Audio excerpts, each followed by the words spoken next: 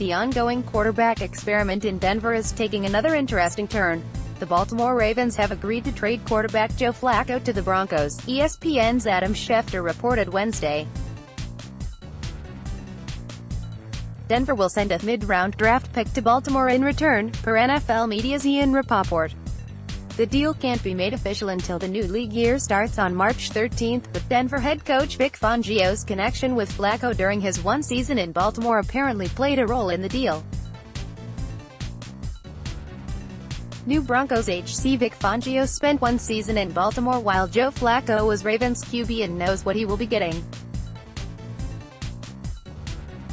Former Broncos exec Gary Kubiak also was a Flacco fan, and has mentioned how much he liked the soon-to-be Broncos quarterback. They were strong selling points. Adam Schefter, at Adam Schefter, February 13, 2019. The Broncos have rotated through mediocre quarterbacks since Peyton Manning retired in 2015, with Case Keenum slogging the club to a 6-10 record last season. John Elway's notable QB investments in Denver, * signed Peyton Manning as AFA * drafted Brock Osweiler 57th in 2012 * drafted Trevor Seaman in the 7th round in 2015 * traded up for Paxton Lynch in 26th in 2016 * signed Case Keenum to a 2-year, $36 million deal * traded for Joe Flacco. Field Yates, at Field Yates, February 13, 2019. Whether Flacco can turn their fortunes around remains to be seen. The 34-year-old veteran is a Super Bowl MVP with a proven track record of playoff success but appears to be in the back nine of his career. He played in just 9 games last season while battling a hip injury and remained on the bench in favor of rookie quarterback Lamar Jackson in the Ravens' AFC wildcard round loss to the Los Angeles Chargers. The New England Patriots will play the Flacco-less Ravens this season but not the Broncos. Denver general manager John Elway apparently is hoping Flacco can help his team return to prominence in an AFC dominated by the Patriots, who have reached the Super Bowl in 4 of the last 5 seasons.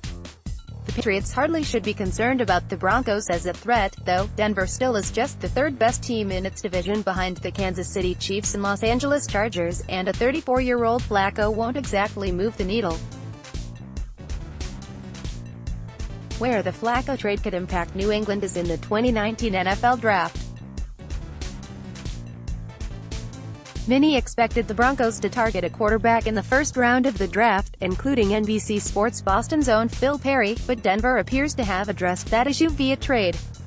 Right finger click here for Phil Perry's 2019 NFL mock draft. That means an extra QB could be on the board by the time the Patriots draft at No.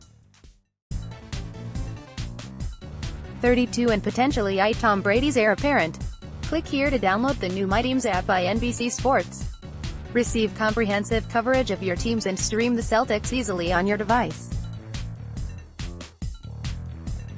The Patriots have some holes to fill on their coaching staff, and apparently they'll move toward accomplishing that goal by giving Dante Scarnecchia a little more help. According to The Vindicator, Youngstown State's Carmen Bricillo will make his way to New England to serve as an assistant offensive line coach.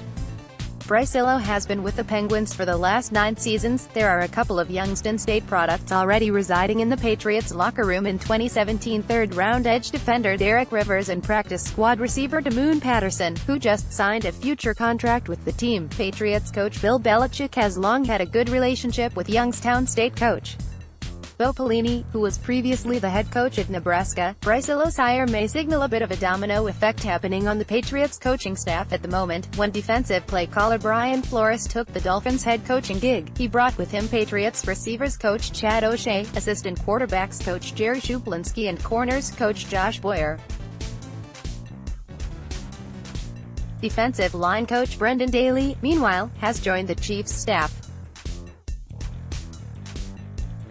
The Patriots typically like to promote from within, though they went a different route with defensive coordinator Greg Schiano, meaning coaching assistants DeMarcus Covington, Mike Pellegrino, Cole Popovich and Brian Belichick could be in line for new jobs.